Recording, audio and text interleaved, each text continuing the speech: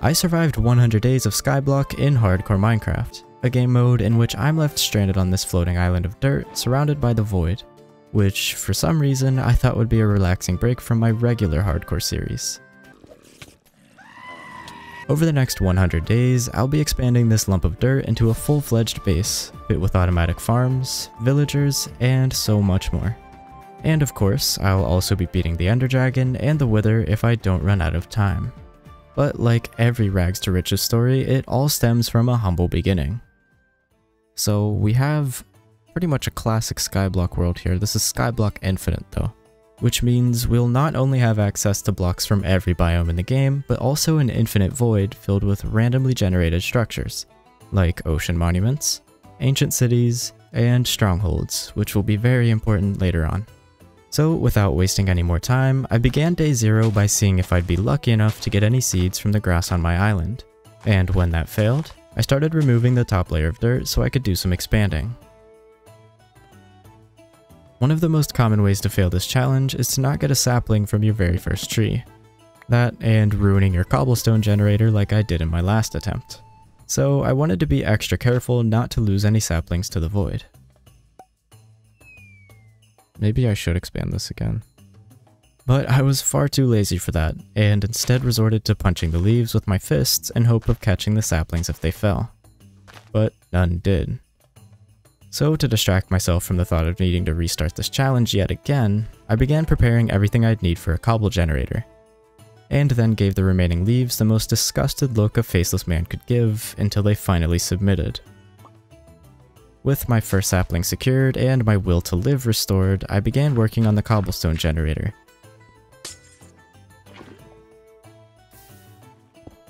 And upgraded my pickaxe. My next objective was to continue farming stone until I could craft slabs and begin the expansion. With a shovel and the slabs in hand, I started removing the bottom layers of dirt, trying my best not to lose any to the void. In the end, there was only one casualty, and I even got the dirt collector advancement for having a full stack. I spent the rest of the night mining cobblestone and placing more slabs until the sun rose on day 1. My goal for this day was to continue using cobblestone to expand the base, and to hopefully build a second platform for mobs to spawn on. If I could get bones, I'd be able to bone meal the ground and get the seeds I needed for my first food source. So I started the day with a bit of mining, and then reorganized the base, moving the cobblestone generator to a more permanent location, and adding an extra layer of slabs around the edge for safety. At this point, I was starting to get hungry, so I began mining more cobblestone to build the mob platform. Starting to see a pattern yet?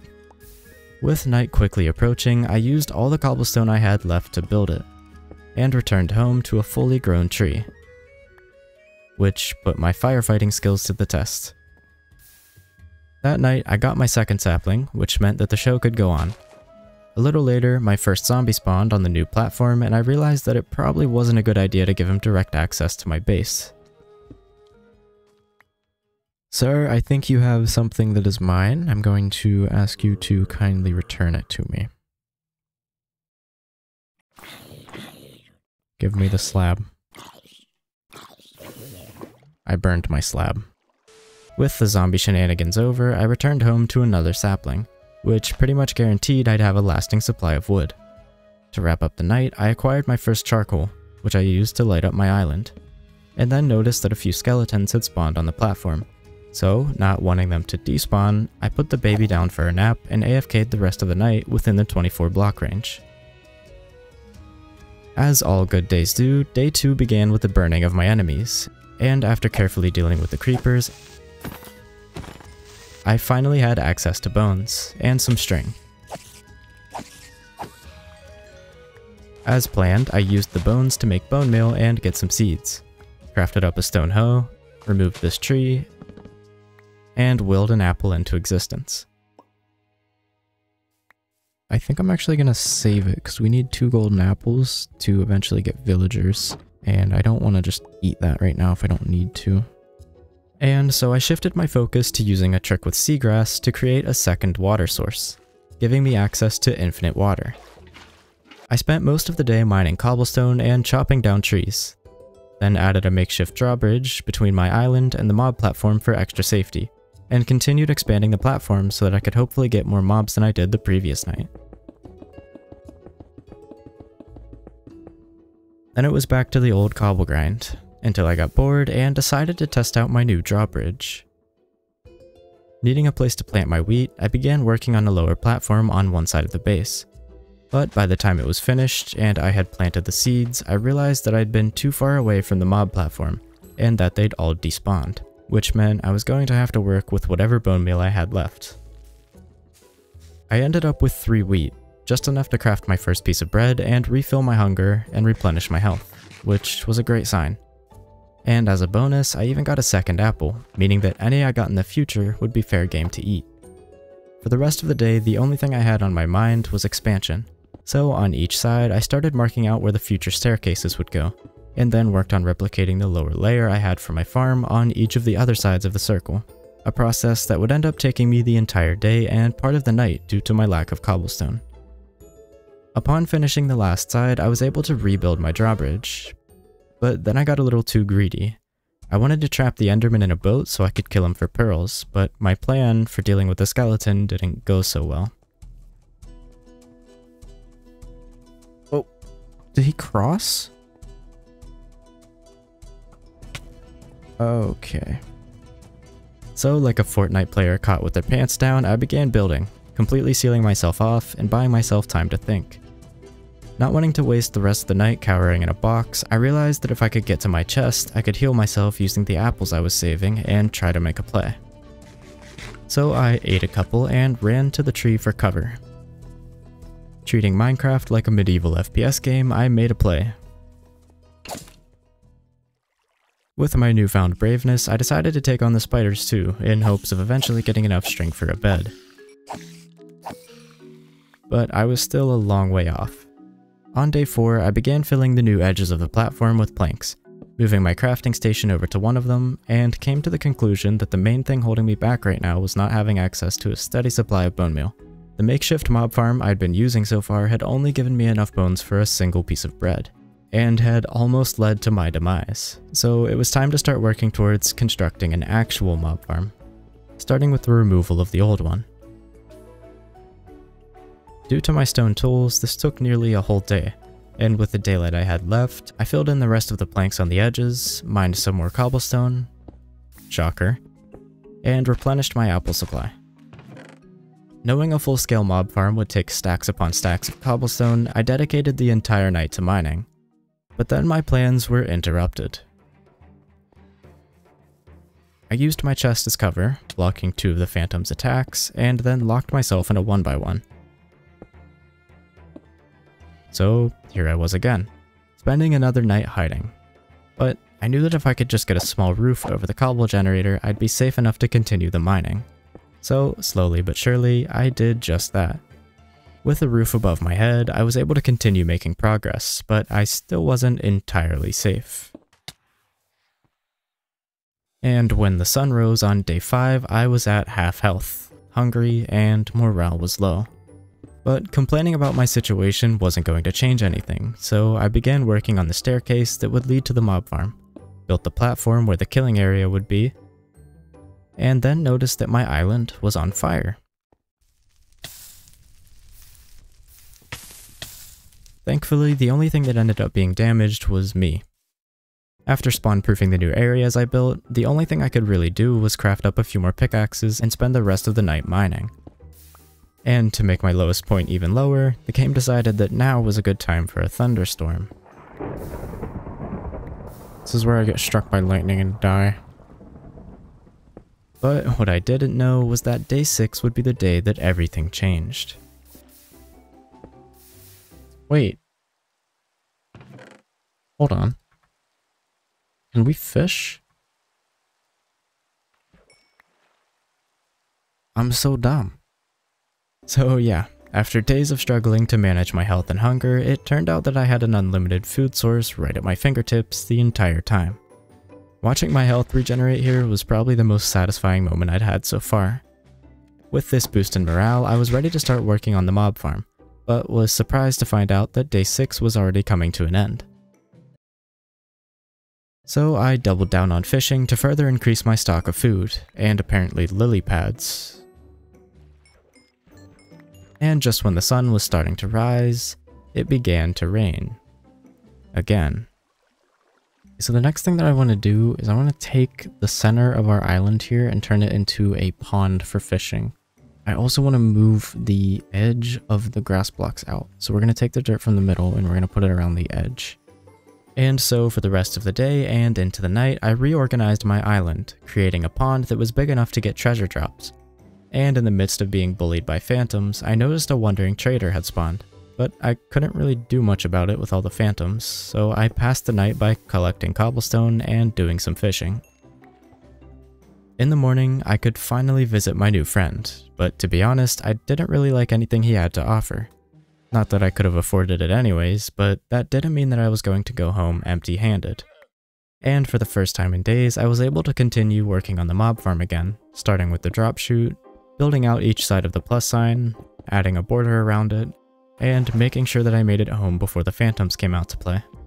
It wasn't bad progress for a day of work, but I needed to spend the night gathering more cobblestone if I was going to finish it anytime soon. Once the phantoms were burning, I harvested all the trees that had grown, and made my way up to the mob farm with the intention of hopefully finishing the first layer today. But even though I was able to finish the outer edge and build it up to be 2 blocks high, before I could make much progress on the spawning platforms, it started thunderstorming yet again. The thing about thunderstorms is that they allow phantoms to spawn, so without any armor or proper weapons, it's not really a good idea to be out here building in one. So you'll never guess what I did next. Yep, another night of fishing and mining. I did manage to catch a name tag that night, but I am alone on an island in the middle of the void, so... Day 10, I continued working on the mob farm. I was 10% of the way through this challenge, and I still felt like I was struggling to get by. But I was able to complete the first layer of the spawning platform today, then line the edge with another layer of blocks, place the trapdoors along the inner edge to trick the mobs into walking off, and add the water that would push them into the center. It was great progress for a day's work, but it didn't come without a cost. My supply of cobblestone was completely diminished, and I'd used all the wood I had on the trapdoors. But that night, the thought occurred to me that I could add a second stream of water to my cobble generator. And this would go on to nearly double my cobble production, which had a major role in helping me finish the farm. By the morning, I had finished almost 5 stacks of cobblestone. Using that, I was able to finish both layers on the outer edge before getting caught out in the rain yet again. By now, I was genuinely starting to wonder if there was something wrong with my world, because it couldn't seem to go a full day without raining. To keep myself from losing my mind, I put on a YouTube video and mined away the pain. The next morning, I didn't waste any time harvesting my crops or trees, because if I'd learned anything this far, it was that I probably wouldn't have more than 5 minutes before another thunderstorm would strike and leave me with nothing to do but mine. So I built as if my life depended on it, completely finishing the second layer of spawning platforms, and even the entire outer wall. From there, I made as much progress as I could with the roof, but I wasn't quite able to finish it before the night fell and phantoms were upon me. Running back to base, I spent the night trying to gather as much wood and stone as possible. I was determined to finish the mob farm by the next night. Day 13, I started the day by harvesting the wheat, and then it was back to the mob farm, where I finished up the roof, added all the trapdoors, and started building up the drop chute. I wanted to leave a few gaps near the bottom that would hopefully allow me to block off the farm in the future in case I needed to. With the final blocks in place, all that was left to do was remove the torches and ride my water slide down to the bottom. Of course, it was already raining again by now, but that wasn't going to stop me. The farm was operational, aside from the fact that the creepers were able to see me. After a little more farming, I managed to get my first few pieces of armor. Killed my first enderman, and shortly after, got some enchanted golden boots to replace the leather. Then I very nearly murdered my first zombie villager. Luckily, I noticed just in time and was able to very carefully block off the farm. Then it was just a matter of picking off the remaining mobs with my axe until the only thing left was my new friend. In the process, I noticed that I picked up some music discs that must have dropped from skeletons killing creepers while I was trying to block off the farm. After isolating the zombie villager, I expanded the platform a bit to make trapping him in a boat a little easier. I got a little distracted while letting him out, as this was the first time I'd seen a zombie villager with the fresh animations resource pack, and he looked a little funny to me. He didn't seem to like that remark, and made sure to let me know by backhanding my kneecap, but after sliding his boat across the cobblestone like it was on a patch of ice, I was one step closer to obtaining villagers. I decided to take this opportunity to redesign the farm's killing area, and then began reopening the farm when I noticed another zombie villager. But there was now an Enderman stopping me from closing off the farm again, so I hit him, and chaos ensued.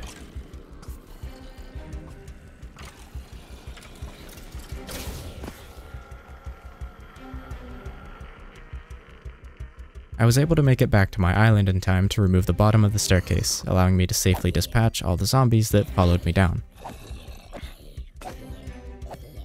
Using the string from the farm, I crafted enough wool for a bed, and used it to sleep in hopes that the sun would help me deal with some of the mobs. Of course, with the giant roof overhead, that was wishful thinking, and I instead opted for crafting a bow, which I used to pick off mob after mob, before rushing back up to try to seal off the hole that the creeper blew up.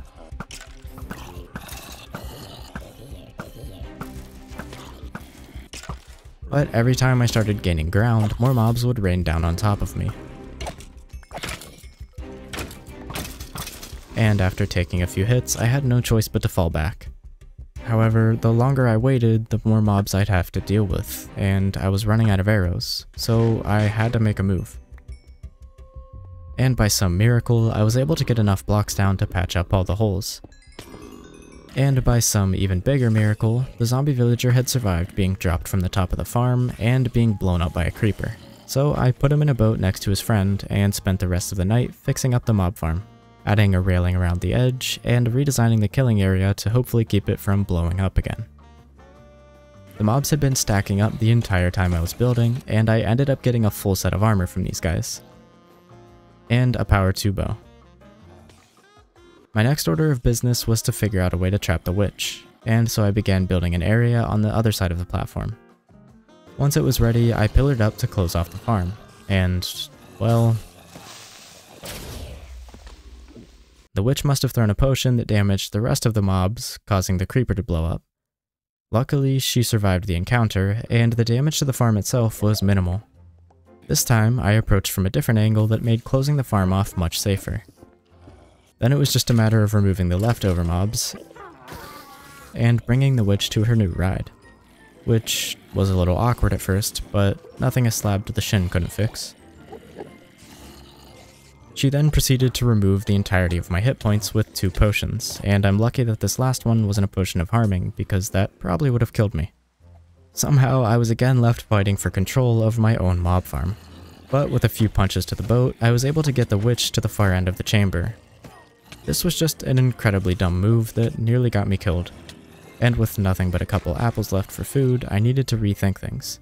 I grabbed some cooked fish from the furnace, but decided to switch it out for some bread, not knowing which one was more effective. Turns out they're exactly the same, although with my new supply of bones, bread was the easier one to get. I finally mustered up the courage to give the witch another go and managed to actually block her off a little. But she laughed in my face and demonstrated that she could still hit me through the bottom gap. I decided that I'd had more than enough abuse for the night, and after thinking about what my next major goal would be, began mining cobblestone in preparation. I didn't stop mining until the evening of day 17, and with all the cobblestone ready, it was time to begin giving my base a makeover. I started by making the first staircase 3 blocks wide, and then it was time to complete the remaining 3 staircases. My plan was to have the 4 staircases lead to an outer ring. This outer ring would be where the mob farm and future iron farm would be located. Thanks to my bed, I was able to trick the game into thinking I slept. By laying down and getting up before the night is skipped, the game still registers this as sleeping, which means I was able to continue building all night without needing to worry about phantoms, allowing me to complete all 4 staircases.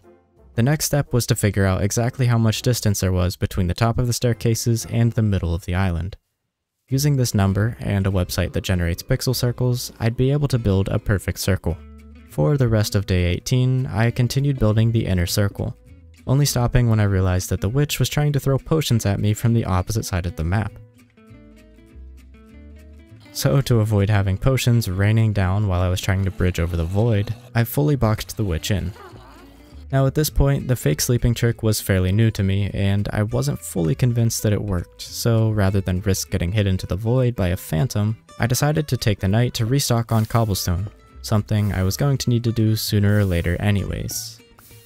But after a full night without phantoms, I'd be more comfortable relying on that trick in the future. With the witch now trapped in her bunker, I was able to safely complete the inner circle.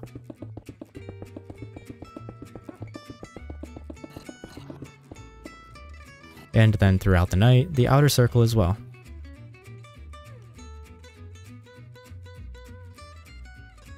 On day 20, I was trying to decide what I should use to fill in the middle. And although cobblestone had served me well up to this point, I didn't want my entire base to be built out of it. So I bridged over to the taiga biome so I could get my hands on the best wood in the game. From there, I essentially relived day 0 all over again, placing down a cobblestone platform to catch all the blocks, and destroying the entire island. This gave me access to extra dirt, as well as snow, a pumpkin, but most importantly, not 1, but 2 spruce saplings. And so I ran home, eagerly thinking of all the new possibilities destroying an entire ecosystem had granted me. After fake sleeping, I began clearing out all of the oak trees to make room for the far superior spruce trees. Speaking of making room, I wanted to start expanding the main island. There was only so much space around the pond to grow trees, and I wanted to start growing giant taiga trees as my main source of wood. So I crafted as many spruce slabs as I could, and started filling in my new platform. Of course, that wasn't enough to fill in all of it, but it gave me the space I needed to start growing them. And breaking these massive trees down for blocks was such a nice change of scenery from the usual cobblestone mining. Harvesting just one of these gave me enough slabs to fill in the entire platform, something that probably would have taken me a whole night if I'd used cobblestone. With everything now filled in, I was able to use the dirt I got from the taiga island to plant more saplings, and then chop down another tree before dedicating the rest of my night to mining cobblestone, because as much as I liked spruce, I still needed something different for the outlines. Using the cobblestone from the night before, I started outlining the other sides of the platform. Again, the witch was proving to be a nuisance, so I finally finished her cage. For the rest of day 22 and into the night, I finished the cobblestone outlines. I didn't have a clear idea for exactly what I'd be putting in each quadrant yet, but I knew I'd eventually need space for villagers, another portal, and extra storage. I decided to add little bridges between the quadrants underneath the staircases, mostly because I was too lazy to walk around them every time. For the entirety of day 23, my life consisted of chopping trees, placing slabs, chopping trees, placing slabs, until the morning of day 24, when they were finally complete. The next thing on my agenda was to build a villager breeder. And yes, it would have been utterly useless until I cured the zombie villagers, but I wanted to have it ready in advance. So it was time to reactivate the mob farm. For the villager breeder, I was going to need 4 beds, and I only had enough string for 5 wool, so I had some grinding to do. About 4 minutes later, I had enough for the bed, but after a little inventory management, I realized that I also needed 4 more wool for the carpet, so it was back to farming string. And in the process, I got an unexpected bonus. Ooh, we got our first iron ingot. This time, the string took a lot longer to farm, because I didn't already have a buildup of mobs waiting to be killed. But I wasn't too worried about it, because in the end, I walked away with a lot of useful loot. I chose the quadrant closest to the mob farm to house the villagers. This way, I wouldn't have to waste as much time transporting them. I went for a pretty standard design for the villager breeder, and added a platform to the top where I could push the villagers in. Being in the area for so long, there were a ton of mobs waiting to be killed, and I ended up getting a really good bow from them. I decided to use my iron ingot to make a shield, as I figured that this would be the best use for it for now. I also used the bones to make bone meal and craft some more bread. And this was all in preparation for going to the nether. I had never lit a nether portal using lava before, so I wasn't sure what the best strategy was, but whatever I did here seemed to work. So into the nether I went. I'm not sure what the nether is like on other Skyblock maps, but with this one, it's also made up of floating islands. The center one being a ruined portal with 2 gold blocks on the top. 2 gold blocks that I couldn't mine, because all I had was a stone pickaxe. And so if I wanted to cure the zombie villagers, I was going to need to build a gold farm. Because it's in the nether, I figured it'd be best to build it with something that's not flammable. which left me with 8 minutes later, I had what I hoped would be enough cobblestone, and back into the nether I went. First things first, I needed to spawn-proof and expand the area around the portal, because the last thing I would want is to bridge out into the void, turn around, and have an army of mobs waiting for me at my portal. And then I began working on the actual gold farm, starting with the drop chute, which I built out of slabs in order to save resources. Once I got to the top, I bridged out 20 blocks from the center, and constructed the spawning platforms. And while I'm sure there's more efficient designs for a simple gold farm, I had to make do with the blocks I had, because what I didn't have was the sanity to go back and mine more cobblestone. Once the farm was complete, all I had to do was aggro the zombie piglins. And once they pushed each other down the hole, I could begin farming. But it seemed like the majority of the piglins were either getting pushed off the edge or stuck at the top. So I redesigned it, making it more of a straight line to hopefully make it run better. And it definitely helped, but the main thing holding the farm back was that the freshly spawned piglins needed a hit with an arrow before they'd aggro. So after cleaning up the ones left over, I tried to fix the problem. Zombie piglins have a mechanic that allows them to relay their anger to other nearby piglins. And so my theory was that if I could trap one in a boat at the bottom, the freshly spawned ones would already be angry at me. So I was going to try pushing one down, but then this happened. In hindsight, all I had to do was block off the bridge, and everything would have been fine. But it took me a while to realize just how big of a problem this actually was.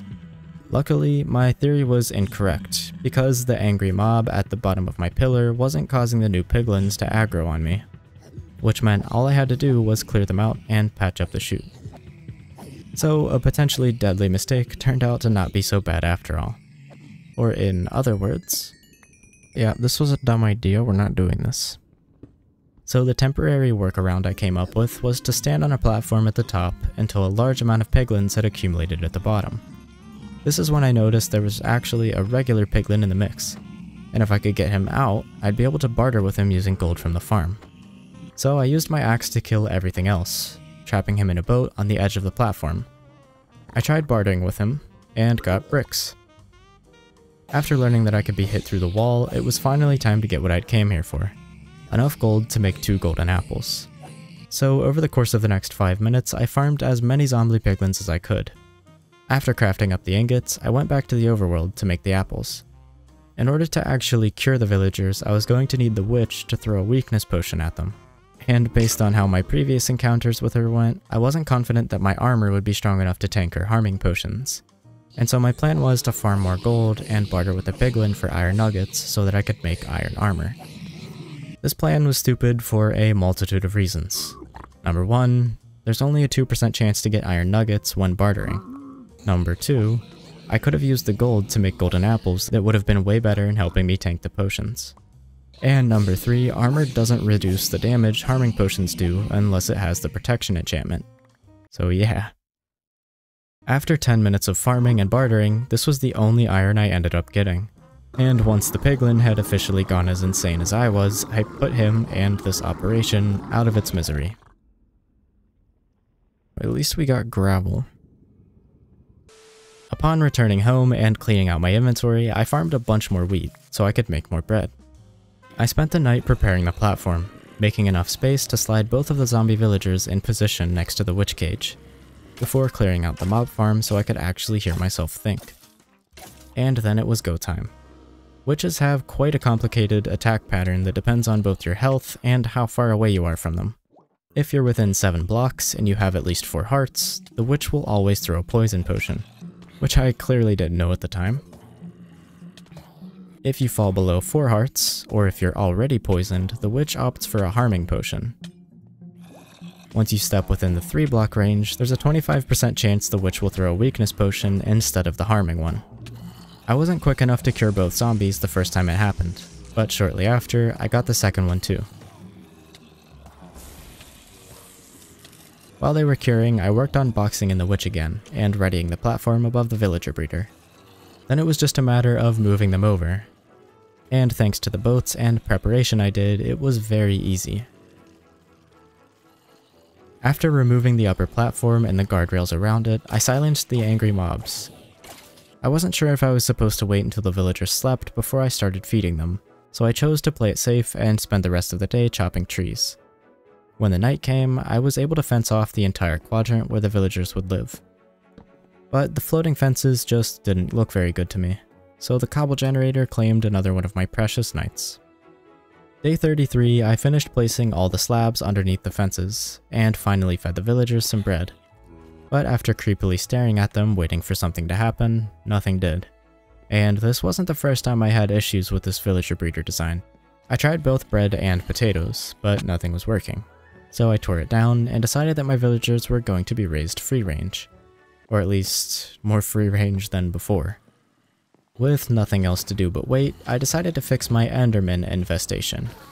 You see, when I built the mob farm, I made the top layer 1 block too tall. This meant that Endermen could spawn on the top and then teleport anywhere on my island. Up until this point, I was fine profiting off the free pearls, but now that I had villagers, I'd soon be able to trade for them, making this an entirely unnecessary safety risk. Speaking of...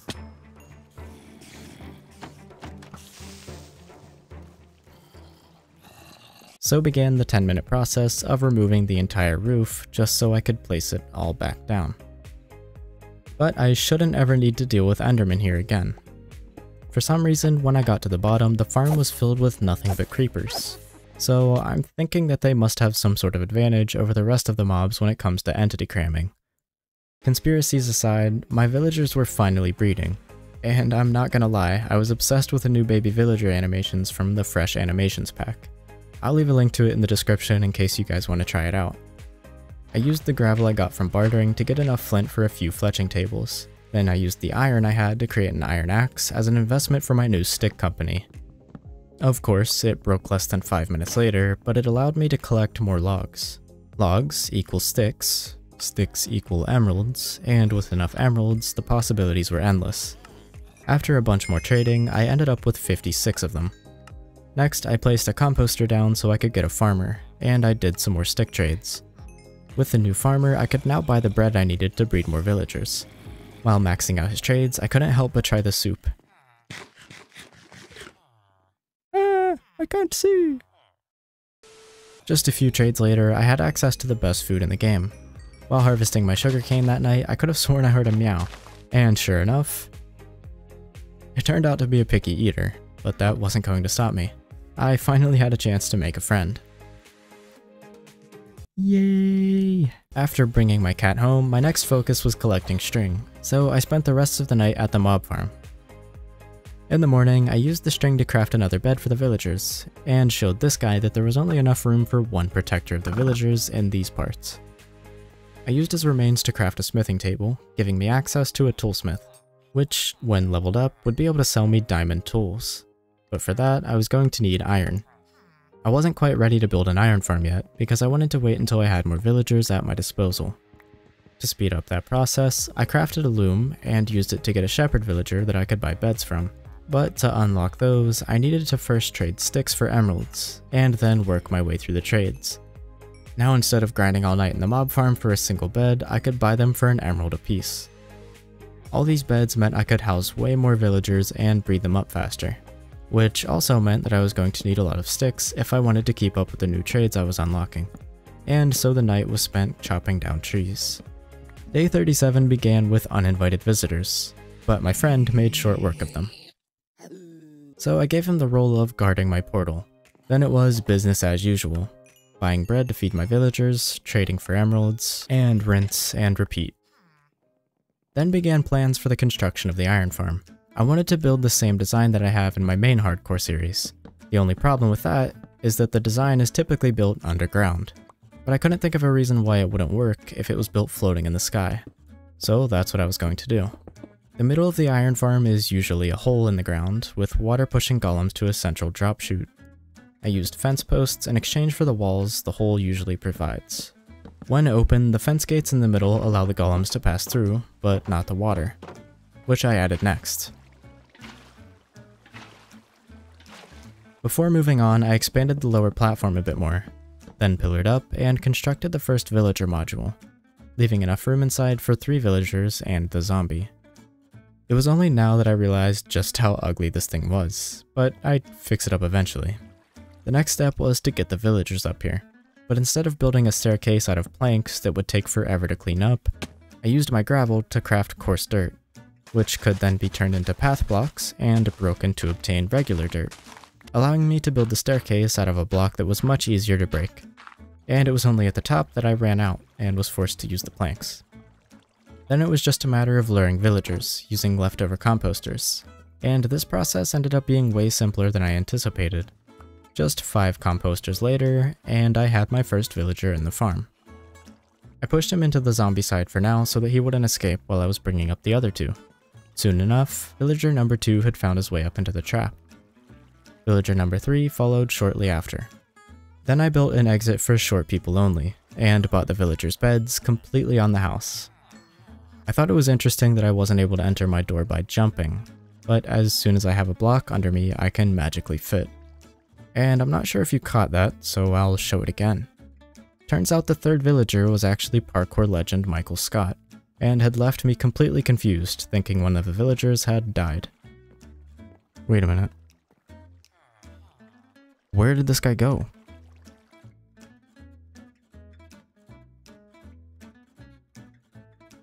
So I built the staircase higher so I could drop another one in tomorrow. And for the rest of the night, worked on adding a spawning platform for the zombie. I couldn't get one to spawn yet, but that was okay, because the drop chute wasn't ready yet anyways. So that's what I worked on the morning of day 40, again using slabs to conserve resources. I built layer after layer, making sure the gaps in between weren't big enough for a golem to fit through. Once I was nearing the top, I decided to skip a few layers and finish the top ones, so that I could use the remaining daylight to get the final villager. But I ran out of time, so I had to use beds instead of composters. Making sure there were less beds than villagers, I continued luring him until he finally linked to the extra bed in the farm. Once he was in, I started expanding the zombie platform in hopes that it would work better than the night before. After some time, I actually got one, and it walked straight into the boat trap. I quickly placed a roof above his room and a boat in the middle, and then I was ready for him. I totally almost fell to my death here because of the slab on the top, but after removing the blocks, the zombie made his way into the farm, and in the boat, meaning the iron farm should be working, and sure enough, there was already an iron golem at the top. I had some cleaning up to do before I could open it up for business, like removing the zombie platform, the pillar I built the villager module on, and the giant staircase. Then I opened up all the fence gates, allowing the golems to fall, and finished building the rings that I'd skipped. That might be the ugliest iron farm ever. The last step was to grab the lava from my cobble generator, place it in the farm, and that was it. I now had access to probably the most crucial resource in my progression. The Stone Age had officially ended. I gave the villagers their beds back, and was finally able to start making progress with my toolsmith, unlocking an enchanted iron pickaxe and, more importantly, an axe, which I happened to have the perfect amount of emeralds for. This was probably the most exciting thing that had happened in a while, because having nothing more than stone tools for 40 days made iron ones with efficiency feel illegal. So I chopped trees until my new axe was about to break, and then came to the genius realization that hoppers were something I could actually craft now. So I did just that, and now the iron farm had an actual collection system. I woke my Fletchers up in the middle of the night to sell them sticks, and used the profits to buy 2 more axes and a pickaxe.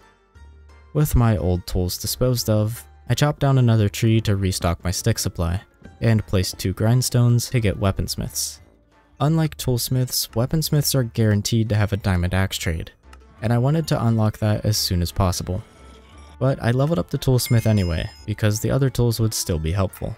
Checking the iron farm, I got enough ingots to level up both my new weaponsmiths, but their new trades were complete garbage, and I was going to need more iron to level them up. For now, I did stick trades, bought some golden carrots, and some bread to breed more villagers. The rest I invested in more beds, and then it was back to the old grind. It seemed like no matter how many trees I chopped down, I was always out of emeralds again the next night. In the morning, I crafted a blast furnace so I could finally begin working towards better armor. And so the trading for the day began. I started with the toolsmith, unlocking a really nice diamond pick trade, and then moved on to the armorer, grabbing more iron, and finally, after one more level up, I could now trade for a very good diamond axe. After buying out both my Fletchers for the day, I had a perfect stack of emeralds, and bought myself my first diamond axe.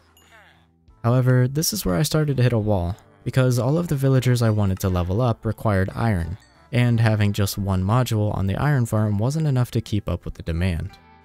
And so I took advantage of my now insanely fast tools and started farming the wood I would need to build additional modules. Realistically, I didn't actually need to upgrade the farm. Over time, one module would be enough to produce all the iron I needed, but waiting that long would use up precious time and limit my progress over the 100 days. Plus, having built the first module, the design was still fresh in my mind, and I was able to finish the entire second module and build the zombie platform before the night was over. Like the first time, I didn't have any luck spawning one. So the next day, I removed it and bridged out even further away from my mob farm, hoping that would help solve the issue. And then it was time to build modules 3 and 4, linking both of them to module 2 so I could use the same staircase and zombie platform when it was time to populate them. And once night arrived, it was time to bring in the zombies. I didn't have much luck at first, only getting a lonely spider, so I bridged out even further and built another platform. This finally did the trick, getting me a zombie in less than a minute later. I lured him into the boat, just like last time, rebuilt the stairs, and waited for the next one, which turned out to be 2, and upon luring them back, I realized that I didn't really have a way to handle 2 at once. So I had to settle for 1, helping him into the boat, and realizing I was too late to get the 3rd. In the meantime, I started working on the villagers, this time pre-placing the composters and breaking them from the ground up, so the villagers would automatically link to the next one. With this new and improved method, I was able to bring up 3 villagers by nightfall, completing module 2. Unfortunately, it took me 4 minutes that night to get a zombie to spawn, but once it did, I lured it over to the other modules and into the 4th, meaning all I needed now was 6 more villagers. I bought the remaining beds for my shepherd and placed them down, leaving me fully prepared for some bright and early villager napping.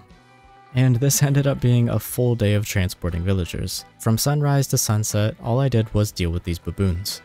These sad Squidward wannabes.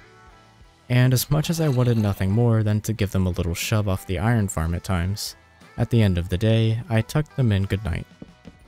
And that was the entire iron farm complete. From there, I started removing all the bridges I'd built between the modules, then took down the zombie platforms, and as the sun was rising, signaling the approach of day 47, the iron farm was not only now symmetrical, but roughly 4 times as productive. As an added bonus, the farm was running the entire time I was building, and had produced around 8 stacks of iron, allowing me to finally start maxing out all of my iron-hungry villagers, and unlock trades for lots of cool stuff like diamond swords, diamond armor, which I bought right away and equipped, and after a few throwaway trades, the rest of the set. All of a sudden, all of my villagers were maxed out, and so I got more to try my luck at getting better enchantments. The armorer gave me feather falling boots, which I think are pretty much a must-have for the dragon fight. I used the leather I got from bartering and some paper to craft a lectern, but the villagers were already closing up shop for the night.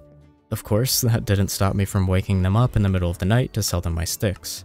After a fake sleep, I proceeded to chop down every tree on my island. This pattern of trading in the day and farming resources for emeralds at night would become a common theme over the next in-game week, as I was about to go all in trying to max out my gear in preparation for the dragon fight. Day 48, the first thing on my mind was to lock in a bookshelf librarian, so I could craft more lecterns and cycle through the enchanted book trades faster. I'm going to try my best to summarize this part and just show the moments that were critical to my progress, because there's a reason Mojang is currently experimenting with reworking the trading system, and I think there's more to it than it just being too easy. It's also extremely repetitive.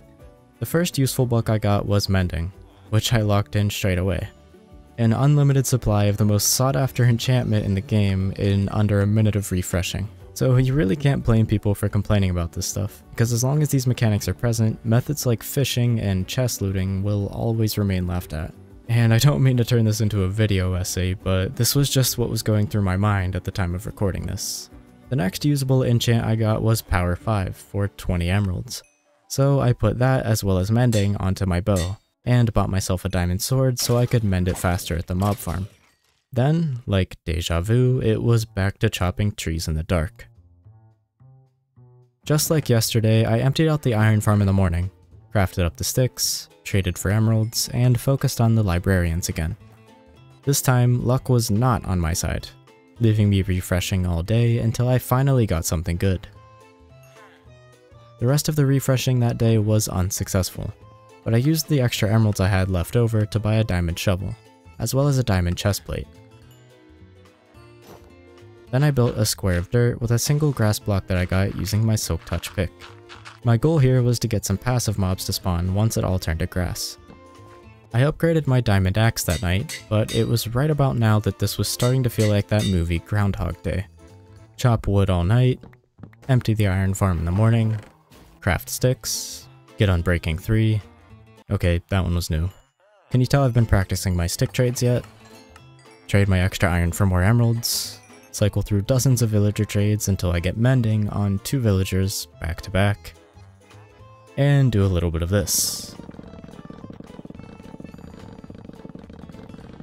Until I get a Sharpness 5 book.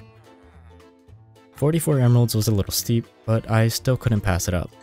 I also got Aqua Affinity, Looting 3, and Respiration 3 that day, all of which I decided to keep. I combined a lot of the enchantments onto my sword, and made a stop at the mob farm to try it out before returning to my overnight shift as a lumberjack. And I bet you guys could probably say the lines with me now. Empty the iron farm in the morning, craft the sticks, trade them for emeralds, get more Fletchers because I have so many sticks that 2 isn't enough anymore. Okay, we didn't rehearse that one. But jokes aside, the only other enchant that I genuinely needed at this point was Protection. I mean, really, once I got Power 5, I was already fine in the weapons department. Since I had a lot of extra emeralds now, I went ahead and bought 3 Unbreaking books, a pair of Feather Falling boots, and a Fire Prot helmet in case things got toasty. My iron supply was also beginning to pile up, and I was probably getting half of my emeralds from iron trades at this point. I bought a second helmet as one I could put protection on in the future, and finally a second pair of Feather Falling boots so I could eventually combine them for Feather Falling 4. But for now, I just put Unbreaking on them for some reason. I'll just skip right into the next day this time because the night had nothing new to offer. Just like all but 2 of the villagers I traded with today. The first being a Sweeping Edge trade, and while I didn't really need it, there's no point in passing up trades when you've got plenty of emeralds and spare villagers to work with. The next was selling Blast Protection, which I kept just in case I ended up fighting the Wither. I put Sweeping Edge on my sword that night, did my lumberjack shift, and stared menacingly at the villagers that night. A wandering trader spawned just before sunrise, but he didn't really have much to offer. I bought some flowers and dye anyway, claimed my complimentary leads, and placed the mini Lorax trees around my pond. I'd love to talk about all the cool stuff that happened on day 53, but it appears I wrote my notes with invisible ink by accident. What a shame.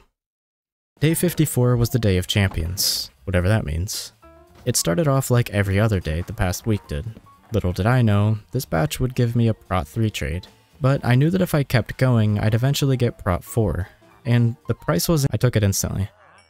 Then I traded a ton of iron for emeralds as well as sticks, leaving me with just over 3 stacks of emeralds, allowing me to buy enough Prot 3 books to make 4 Prot 4 books. I upgraded my boots first, but was too poor to combine them for Feather Falling 4, so I hit the mob farm for a bit, and completed the upgrade. And this is how I spent my night, upgrading my armor 1 piece at a time, getting the inferior standard edition carrot from a zombie, and because I was tired of emptying garbage out of my inventory, I finally gave the farm a proper collection system. From there, I upgraded my pants, and after a little more grinding, my chestplate as well, completing the set. Of course, I didn't just stop there, buying a mending book for each piece of armor, as well as everything I'd need for a maxed out Silk Touch pick. I put mending on the helmet, chest, boots, and legs, and because the pickaxe was going to be so expensive, I had the bright idea to use the gold farm instead, which was so much better for levels than the mob farm. When a regular piglin fell into the farm, I decided that I'd capture him, since all the levels I was farming were giving me a lot of gold as a byproduct. So into the boat he went. But because he didn't approve of my fashion choices, I had to get some new shoes, before he would tolerate my existence. The problem was, he seemed to think my chest belonged to him. And since he had a crossbow, there was a constant worry that he'd knock me off the platform at some point, so I had no choice but to put him in a cage. It was a real shame we couldn't just get along, but at least I had something to do with all my gold now. You can't blame me though for not trusting the water he gave me. Yeah, I didn't like that. But I just continued to farm up levels and gold, the latter of which I traded with my adversary, until I had accumulated a variety of items and was no longer willing to tolerate his abuse. But no, I just couldn't take the risk of him knocking me into the void if I decided to bridge away from the platform. After returning home, I added the enchants to my pickaxe. And then I was ready to move on to the next stage. After some more stick trading of course, but only so I could buy more food, because this next step was about to get heated. I needed to make my way over to the fortress. In most cases, building out of wood in the nether isn't a good idea, but since it was Skyblock, I had control over where the mobs could spawn. I did take the time to make the bridge 2 blocks wide just in case. That also gave me the confidence to sprint jump around freely. Now, those of you who have played this map before know that there's normally an end portal in this gap here. But because I wanted more of a challenge, I decided to remove it before I started the playthrough. So what that means is that in order to beat the Ender Dragon, I'm actually going to need to find a stronghold the normal way, by using Eyes of Ender. And to actually get to it, I'll need to bridge the entire way there through the void. That leads to the next step here, which is collecting blaze rods. To do that, I needed to give the mobs a place to spawn, while also keeping them in a controlled environment. And with these trapdoors in place, I can remove the glowstone from the inside, allowing mobs to spawn there. And then I can just stand on the bridge and use the F3 menu to see how many mobs are in there. When the number is above 0, I can run over and hope for blazes. In this case, we already got 1, along with 3 blaze rods. So all I had to do was repeat those steps. And by the second batch, I already had enough rods for all the eyes. Back at home, I was trying to decide where to put the netherwort farm, but I couldn't make up my mind.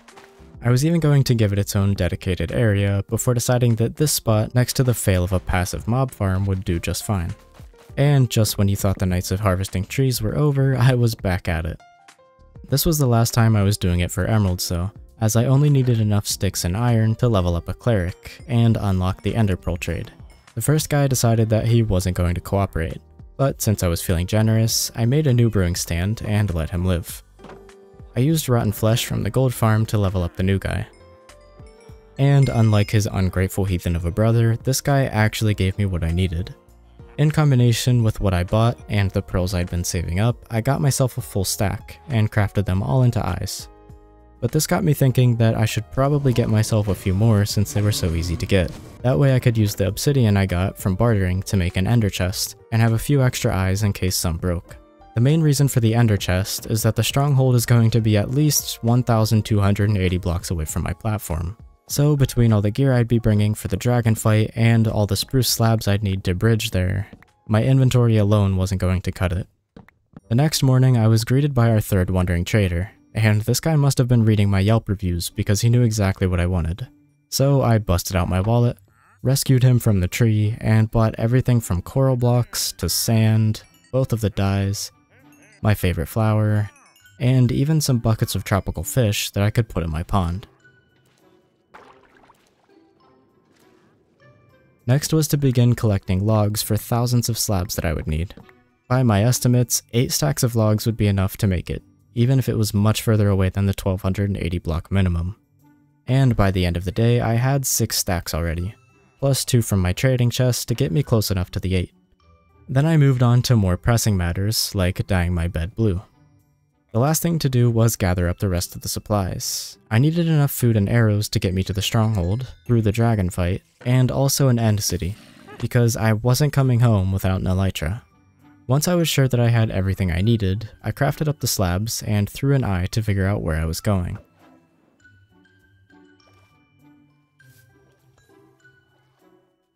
Then I was ready. Off I went, bridging into the unknown in the dark of the night.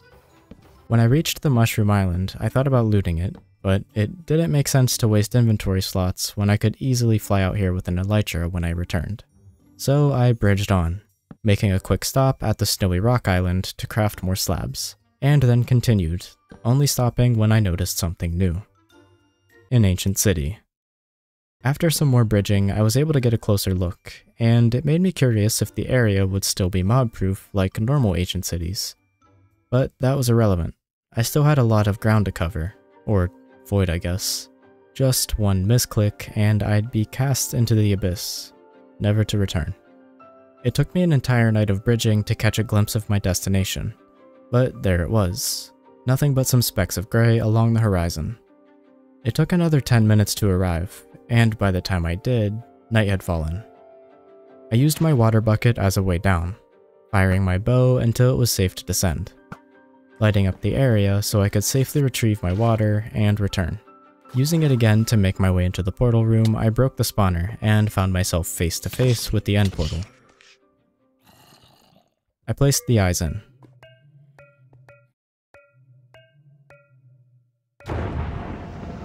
"61 days of preparation leading up to this moment. I wasted no time bridging to the island and digging out a staircase to my enemy, the Ender Dragon. The only thing standing between me and the next chapter of this story. The first end crystal was popped, then the second, and the battle had begun. I ran to the center of the island, making short work of another 3 crystals.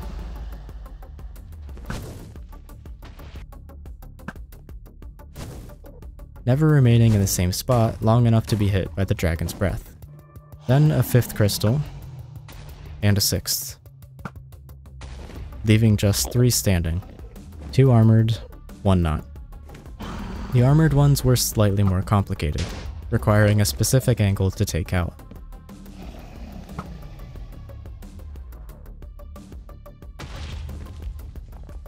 And the last one standing was no match for my aim. From there out, the dragon was fair game. In the moments where the dragon perched, I stayed back, not seeing a reason to engage when I had plenty of arrows and all the time in the world. Of course, that left me vulnerable to the dragon's charge attack, so I needed to remain ready to dodge. The next time the dragon perched, I was ready, bringing it down to 2/3 of its health. But what I wasn't ready for was its charge attack, getting clipped on the first pass and tossed on the second. But I recovered quickly, landing a series of shots and dropping it under half of its health.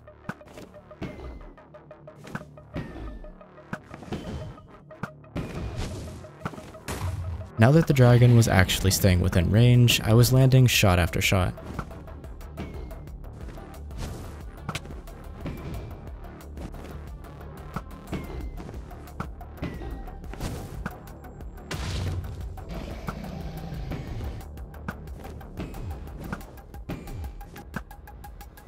Once it was down to 20%, it had the audacity to start taunting me, just flying in circles directly above me.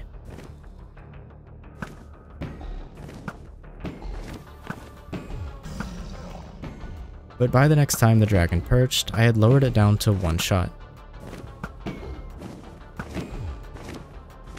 And so I took a step back, just waiting, knowing that the fight was over, and as soon as the perch was over, I would deal the final blow.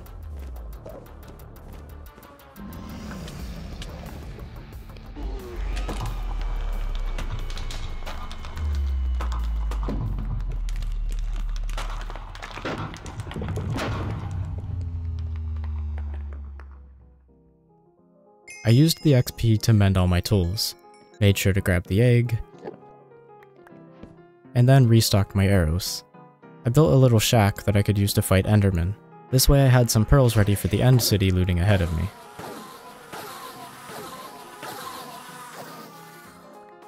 From there, I staircased up to the gateway, building a platform around the edge before using a trapdoor to crawl through. To my surprise, I turned around and witnessed an end city load in right in front of me. And it even had an end ship too. On my way over to it, I stopped for a minute to grab some chorus fruit, chorus flowers, and some endstone too, just to get the boring stuff out of the way. Making my way over, I noticed a second end city, this one also having a ship, but I only had one thing in mind: my elytra. The first shulker I ran into realized he'd made a mistake, and understandably ran away. The second one wasn't so lucky, and once I was allowed to use my legs again, I claimed my first shulker shell, and elytra. From one chest, I got an armor trim, my first diamonds, and a saddle for my non-existent horse. From the second chest, a fire-prot chestplate. On the roof of the end ship, I used the stuff I brought to add the enchantments to the elytra. I stored what I could inside my ender chests, and then it was time to go shulker hunting. The way I like to handle my end looting is by completely clearing out a few end cities in one go. This way I have enough shulker shells that I don't have to come back anytime soon. Because, I don't know about you, but I happen to quite like the control of my own movement that gravity gives me. This shulker hunting part lasted about 40 minutes, as I cleared out 4 end cities before calling it quits. 3 of those end cities had ships, allowing me to get a couple spare elytras. When all was said and done, I ended up with 56 shulker shells. I returned to the main island through a gateway and then jumped into the portal to return home. I arrived with a splash into my pond, only to realize that 2 of my fish were missing. I guess that's what happens when you don't feed them for 3 days. Anyway, this was the main loot I returned with. I tried out the armor trim just to see what it looked like. Out of all the types, I liked the look of the iron the most, but not more than the regular old diamond. So I put my pants back on and went on with my day. With my new elytra, I could finally begin exploring what the rest of the void had to offer. On my way to the stronghold, I flew over the ancient city and noticed that there was actually an ocean monument not too far away. But my goal right now was to loot the stronghold since I didn't get the chance to earlier. I got some ice cubes from the frozen water fountains, and from the first library, more armor trims, an enchanted book, regular books, paper, an empty map, and then I checked out a few more books, and looted the second library, which didn't really have much. Disappointed with the stronghold loot, I flew over to this little blob of sand, which is actually buried treasure. From this, I got water-breathing potions, gold, diamonds, and a Heart of the Sea. But then my looting run was interrupted by phantoms, so I decided to loot the ancient city instead, where the phantoms couldn't get to me. I quickly learned that, unlike normal ancient cities, mobs could actually spawn here, which made this a lot more dangerous. The main thing I wanted from this place was the Quick Sneak 3 book. But with my inventory a complete mess, I had to stop to craft some shulker boxes so I could keep going. The cool thing about this type of generation is that I didn't have to worry about all the sensors and shriekers that would normally spawn in between all the buildings, because there were no blocks there. So I was able to loot a lot of this place without needing wool.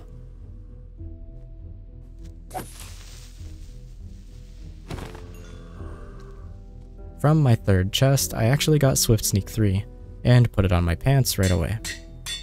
I'm always blown away by how much different it feels having this enchantment again. Despite already having what I came for, I couldn't stop myself from exploring more. That's when I realized the entire center of the city was surrounded by slime chunks, and so I took the time to farm some slime. Not actually having a need for it yet, but it's always nice to have. And this got me thinking that I could actually steal the redstone components in the city's hidden rooms. But these rooms were actually teeming with mobs, so I ended up deciding that I'd try to take a different angle of approach, carving a new entrance and using the peekaboo tactics to take out their ankles from safety. This allowed me to get a foothold and begin lighting up the room. After making sure the coast was clear, I began looting all of the redstone I could, from redstone dust to repeaters, torches, and even comparators. If you're wondering why I actually need all this redstone stuff, just know it'll go on to solve a key problem that I have later on. I stumbled across a room that had a grass floor, and I'm sorry if this bothers you, but I'm also not, because I didn't have a silk touch shovel and I needed this grass. On my way out, I found a flaw in the baby zombie's pathfinding, standing there in a spot where they should have easily been able to jump up and hit me, but they did nothing. Then I was out of there. I did continue to loot chests throughout the night, but to be fair, there wasn't really anything I got that was worth talking about. So I bid my farewells and flew to the ocean monument out of curiosity, noticing one of the new trail ruin structures in the distance. As far as the ocean monument goes, I decided that I didn't want to mess with that, being that the entire mob cap would be filled with guardians. On the way back though, I made a stop at the dripstone island to grab some dripstone, just in case I wanted to make a lava farm at some point. And as the sun set on day 67, I had made it back home, dumping off my new loot.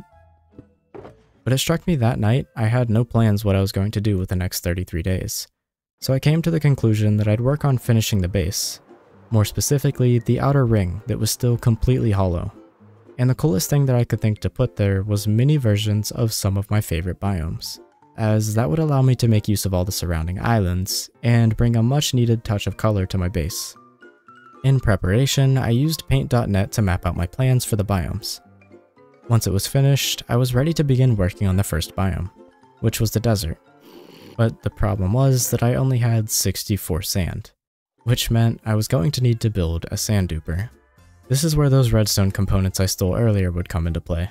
So I got a shulker of materials ready, grabbed a red mushroom and my mycelium block, and traveled to the stronghold. I removed the staircase leading up to the portal, and used the red mushroom to destroy the portal frames, making room for the duper. I used a very cheap design by Razeworks for this one. And as always, there will be a link to the original tutorial. The only thing left to do now was turn it on. What I forgot was that my end platform wasn't boxed in, so all the sand ended up falling into the void, save this bit here. And that wasn't going to be enough. So I mined some obsidian for another portal, because I was not going to keep flying 2,000 blocks to the stronghold over and over. I flew to the warped forest biome, and began bridging to where I'd need to build the portal. I created a platform so I wouldn't fall off, and lit it up. Then it was time to test my math. I ran the sand duper again for a little while, but it turns out adding another row of slabs wasn't enough, so I again lost my sand. I went back home and returned with the materials to build an actual collection system because I was not about to mess this up again. Traveling back through the nether, I wanted to check out this island here, which is actually designed to be a second starter island if you want to start in the nether. From it, I got lava and blue ice. Not anything important really, I just didn't want anyone to be confused when these items popped up later on. I fired up the sand duper for the final time, this time duping gravel too, because I was going to need to use the coarse dirt trick again to get dirt for some of the biomes. Going through to collect my spoils, I found that, unsurprisingly, a single hopper was not enough to keep up with the rates. But what was important was that my blocks didn't end up in the void, which meant I could finally begin the biomes. Yeah, that was a problem. One way I could solve it was by placing string under the sand, but there was no way I'd have enough. Another way was to use sandstone slabs, but again, I didn't have enough. So the next best thing was to use birch slabs. I used my fortune hoe from the ancient city to collect as many saplings as I could, then took them home to farm up the wood. And the slabs. After some thought, I decided that the witch had served her purpose and relieved her from her duties, allowing me to remove the mess of a cage to make room for the biome and start placing the sand. Once it was finished, it was still looking a little bit too empty. I mean, it was literally just a sand floor. So I went to the desert island to steal the cactus and dead bush, which would help a little, but with the rest of the space I wanted to build a desert well. I used my sand to craft up some sandstone, and got to work, playing around with a few designs and killing the mobs for some peace and quiet, until I eventually settled on one that looked like the real thing. Then I just sort of scattered a few sandstone slabs around the biome to give it some more variation. For the next biome, we had the warped forest, and to get the netherrack for it, I was going to need to hunt down ruined portals. Can we just take a second to appreciate how beautiful these complementary shaders are? My strategy for these was to build a platform underneath the portal. This way I could mine all of the netherrack without losing any to the void. From the first one, I got 3.5 stacks, but I was also planning to build the Crimson Forest, so I was definitely going to need some more. Flying around through the nothingness gave me a weird feeling. The only thing that I had for a point of reference was the occasional structure. As day 73 began, I collected the netherrack from a second ruined portal, and then found a shipwreck which gave me a couple new armor trims, some more buried treasure, and then a second portal which gave me another 4 stacks of netherrack. After flying home and dropping off the loot, I began placing it down, and after filling it in completely, it was looking like I'd actually have enough for both biomes. The next step was to grab a warped nylium from the nether, and to save myself some time later, I got the crimson one as well. Then it was just a matter of bone mealing the entire section until every block was warped nylium. I used more bone meal to grow some plants and some warped fungi, then some twisted vines, completing the biome. Next up on the list was the cherry grove biome, but because I would need to fill the entire thing with dirt, I realized that I wasn't going to have enough gravel for the coarse dirt trick. So I took a field trip back to the stronghold to dupe some more. 5 minutes later, I had a shulker worth. Back home, I began converting it into dirt, but my shovel was too slow to insta-mine it, so I had to upgrade it with efficiency and mending before the real party could start. And I guess party isn't really the right word for it, because it took 20 minutes to convert all the gravel to dirt. An entire day of placing blocks and breaking them, over and over. But in the end, it was definitely worth it, because I now had half a shulker of dirt, which would not only be enough to fill in the floor of the cherry grove biome, but also the other 2 biomes that needed dirt too. I placed some grass blocks around the biome so it could spread, and if letting dirt blocks plummet into the void isn't a sign of how much progress I've made, I don't know how to end this statement. As fun as watching grow grass, wow. I took a trip to the cherry grove island, checking my elytra durability as always, it being full as always, to grab some pink petals and a sapling, so I could start farming more saplings. So I chopped one down, and I think these might be the best trees as far as sapling profits go, because I was able to plant an entire forest from just one chopped down tree. What wasn't so easy, however, was getting them to grow in a direction that I actually wanted. So it took a few tries chopping them down and regrowing them to get a look that I liked. I added pink petals while waiting for the leaves from the failed attempts to decay, and then tried getting a bee nest to spawn so I could add it to the cherry grove. But after 15 minutes straight of growing trees, I gave up. It just wasn't meant to be. So the cherry grove was officially complete, and it was time to move on to the Crimson Forest, after a quick tool repair that is. This process was essentially identical to the Warped Forest, just instead of all the blue stuff, it was red this time. I added all the crimson plants using bone meal, as well as the fungi, and after finishing the biome, I saw something new. Not just 1, but 3 sheep and a chicken. So after having that square for dozens of days and not getting a single passive mob to spawn, I got 4 from the cherry grove biome in mere minutes. For our next biome, we have the end biome. Endstone seemed like a safe bet, but my 2 stacks weren't going to get it done, so I vandalized my end island for more, mining out a room until I had 7 stacks. I then used those 7 stacks to outline an area that was twice the size I intended, and proceeded to fill it in, because I was FaceTiming my girlfriend and not paying attention. When I inevitably ran out of endstone, I realized my mistake. I'm dumb. Luckily, the side that was more filled in was the one that I was supposed to do, so the cleanup wasn't too bad. For the rest of the end, I planted a bunch of chorus flowers, and then used the end rods to light the place up. Then I added these little pedestals for the dragon head and egg. I'd also need to remove the massive bridge leading to where the Taiga Island once was. You know, in hindsight, it probably would have made a little bit more sense to go the opposite direction. That was pretty much it for the end biome. The chorus plants would need trimmed later, but for now I could move on to the next biome. This next one was going to be the deep dark biome, and unfortunately I didn't have much in the form of skulk. So it was time to return to the ancient city. After using my shears to steal a bunch of wool, I was able to explore the areas that I couldn't last time I was here. So the goal was to collect everything I would need to make a mini deep dark biome with a few ancient city-like structures. From deep slate to skulk veins, shriekers and skulk blocks, catalysts, candles, and skulls, I collected it all. Returning to my base on day 82, I started placing down the floor, first using deep slate to create patches that I would later surround with skulk. When that was done, I used soul torches to light it all up, and then tried my best to make a few structures that resembled the ones you find in ancient cities. Then all that was left was the finishing touches, like the shriekers, skulk veins, the skelly skull, and candles. After lighting them up, this biome was complete, but then I noticed that the end had become a complete mess. So here I am, Landscaper Aust at your service. With the end looking a lot more clean, I tried burning my bridges, but Minecraft fire doesn't really work like that. So I tried a better method. Procrastination. The next biome was the snow biome. I used a snow golem to create an infinite snowball farm. Then I turned them into snow blocks so I could create the floor. At this moment, I realized I could have been using snow blocks for temporary blocks this entire time.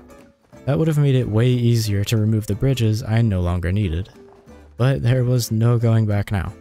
On the left side of the biome, I built an igloo, using an image off the wiki to make sure the dimensions were correct. And moved the snow golem in, thinking that the igloo would make for a much better home than the shade of a random tree. Next, I needed to get a shovel with soak touch on it so that I could farm snow layers instead of snowballs. Then I could turn the taiga trees into snowy taiga trees, finishing the snow biome. Last up is the mushroom island. For that, I had to steal some mycelium to go with all the dirt, and then remove the rest of the cobblestone under the mob farm to make room for what was probably the most simple biome yet. Because there was nothing I could do to speed up the mycelium's growth, I shifted my focus to figuring out how to fix the ugly stairs I built when I was poor. And while I was collecting cobblestone to fix them, I began wondering why I was also using the same cobble generator as I was when I was poor. The next morning, I used the cobblestone to start renovating the first staircase. I wanted to turn the bridges between the platforms into a tunnel through the staircase, and then began filling in the sides to make it seem more solid. It was at this point where I needed to make a decision of whether I was going to let the villagers roam free, or figure out a replacement for the fence. And so I let them be free. After a little more placing, the staircase was complete. I was happy with the way it turned out, but it got me thinking that filling in the walls where the outer ring was could make it look even better. But there was no way I was going to gather enough cobblestone for that with this old generator. Before I forgot though, I wanted to add the mushrooms to the mushroom biome, first cutting 2 down to collect some, and then giving the biome a nice mix of each type. And that was all of them. Not a bad transformation from the hunk of dirt I started on. But there was still work to be done. Starting with a new and improved cobble generator. I decided to build it in the end since the base was mostly made out of wood, and I didn't really like the idea of burning it down. I kinda built this thing from memory, so I wasn't sure if it was actually going to work. But it did. Very much so. Going from mining 2 blocks a time to 4, and having hoppers to keep the drops from burning was a whole new game. The only problem was that it wasn't cobblestone. So I needed to go back to the overworld for a new pick. I had a decent pickaxe from the end city loot, and traded for mending and efficiency so I could upgrade it. Then I was ready to go again, this time actually farming the block that I needed. So I remained here for the next 10 minutes mining away, ending up with more cobblestone than I could carry. Then it was time to take what I did with the first staircase and apply it to the other 3. So day 88 was declared National Staircase Day. I didn't finish them until most of the way through the night, but I was kind of tired of these giant trees blocking all my showcases, so the rest of the night was spent reliving my lumberjack days. Day 89, the trees were no more, and I wanted to test out the idea of filling in the walls, just to see if I would actually like the look of it. And I know it's a lot of cobblestone, but I think it actually makes the build look more solid, if that makes any sense. It makes me feel like I'm actually inside the build rather than just hanging out on the edge of a platform. Now, unfortunately, I didn't include the cost of the walls in my last cobblestone budget. So hopefully that'll do it. And I again found myself placing cobble for most of the night. I'd say that's a huge improvement from what we had here before. The new ugliest part of the space is actually the center now, with all the chests and plants everywhere. So what I did next was start converting the old tree growing section into my new living area. I first moved the crafting station over there, and then made some chests so I could finally organize the chest monster I'd been building for 89 days. I put blocks like dirt and sand in the first chest. The second one became my wood chest, another for all the different types of stone, deep slate and deep dark blocks, nether blocks, one for redstone stuff, end related blocks, all of my riches, plants, which I probably should have broken down into smaller categories, but I made it fit, mob drops, this one's like decorative blocks I guess, a chest for all my armor, another for tools, weapons, and other equipment, and the last one was for my treasure items. Also, I finally used that empty map I got, so here's what my base looked like. Pretty cool, other than the fact that it's not centered. That's not cool at all. The white dot also served as a reminder that I forgot to move the cleric with the rest of his friends, so I had to fix that. And I figured now was as good a time as any to finally remove this 2,000 block bridge.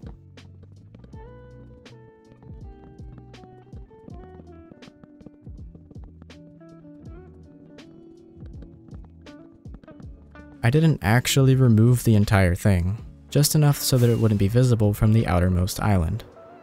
That night, I moved my bed and my cat into the new area. Day 92, I experimented with an idea I had for upgrading the middle of the base. First, I had to get rid of the garden I no longer needed, and fill in the space with slabs. Then the old cobble generator needed to go. So what actually was my plan for this spot? Well, I thought it would be cool to build a perfect replica of my original Skyblock island in the center of the pond. To do that, I needed to remove all the dirt and lower the water level by a block. Then of course, I needed to farm more cobblestone to expand the pond so that the island could actually fit in it. Once the outer walls were pushed out, I began removing the inside to let the water free, and then added more water so the edges would be filled in. The villagers seemed to think that I was building them a swimming pool, so I didn't really have a choice but to make the outer edge a little lower. It didn't exactly look better than the previous design, but if it meant not having villagers trapped in there 24/7, I could deal with it.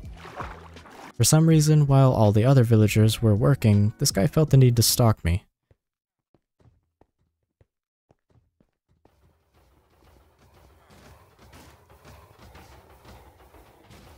So I'm now convinced that he's a psychopath.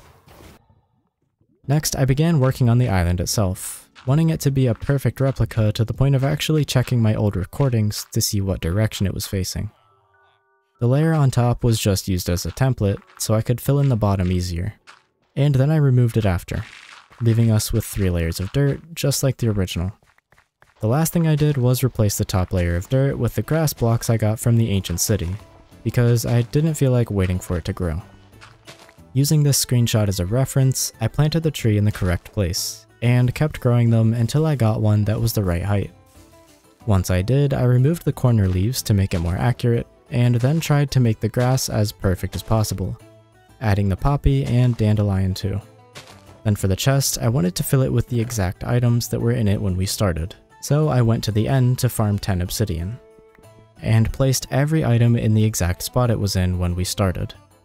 So there it was, an exact replica of the original island, serving as a constant reminder of how far this place had come.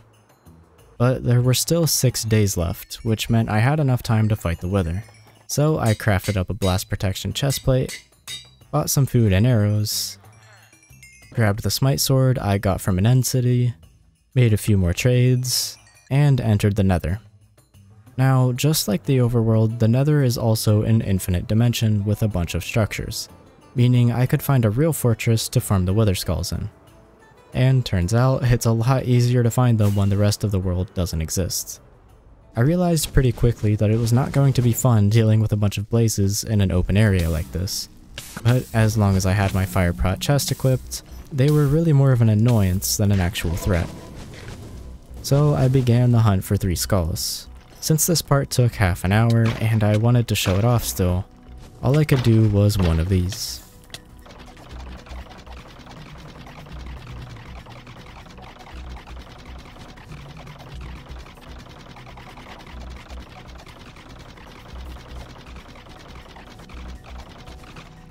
With the 3 skulls, I got out of there. In preparation for the wither fight, I smelted some glass for bottles, brewed some swiftness potions and some strength potions, crafted some golden apples, and then I was ready. I normally fight the wither on the nether roof, but our nether doesn't even have one, so the next best thing would be the end. This way there's actual solid ground beneath my feet. The only thing I was worried about was the wither chasing endermen, or getting attacked by them myself. But this was still my best option. The fight was instantly off to a bad start. I was late with my potions and I didn't even have my chestplate on, forcing me to eat a golden apple. It didn't take much to turn the fight around though. And once you get the wither down to melee mode and you have a smite sword, it's already over.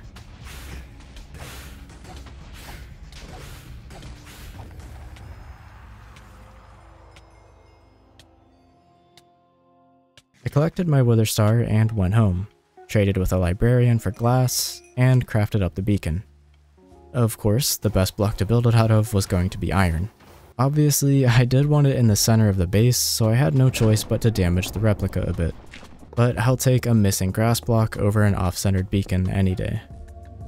Once it was powered, I selected speed and regen as my buffs, and placed a block of glass so I wouldn't fall in.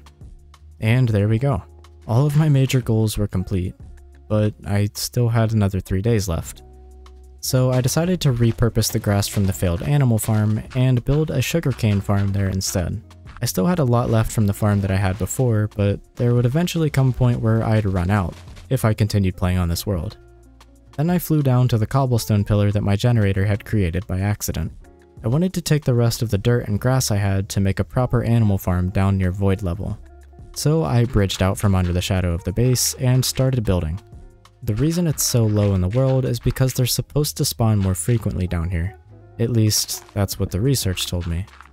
After finishing the platform and making sure it was lit up, I pillared up with some snow to make an AFK platform, realizing that I'd built it in a slime chunk. I decided to swap out the spruce slabs for glass so I could see what was going on. And I'm gonna be honest, I don't know why this wasn't working. I AFK'd here for a day and a half and didn't get a single animal. I don't know if the slimes were somehow affecting the passive mob spawns, or maybe the cats and sheep at my base were slowing the rates, but whatever it was, all this time just ended up going to waste. So not wanting the 100 days to end like this, I set a new goal to get a totem. But it was already day 100, so I had to be quick. I began power leveling a cartographer so I could buy a woodland mansion map. I grabbed my spare elytras, not knowing how far away the mansion would be, and at midday I noticed how small my dot was. So yeah, it wasn't looking good. But that wasn't going to stop me from trying. Not 20 seconds later, I had already matched the Y coordinate, and began making my way towards the X. After a few more rockets, my dot was getting much bigger, and just a few seconds later, I could see it. I landed on the roof and instantly noticed the evoker through the window on my left. So I put my chestplate on and went for it.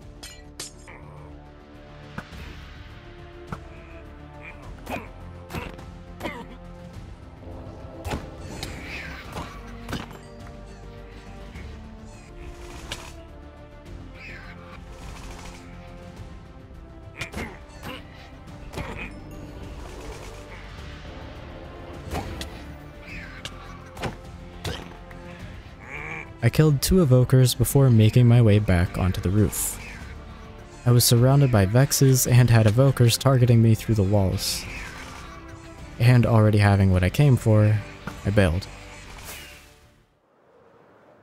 The totems were mine. I made it home right at sunset, cleaned up my inventory, and did one last lap around the base to take in all the cool stuff I'd built.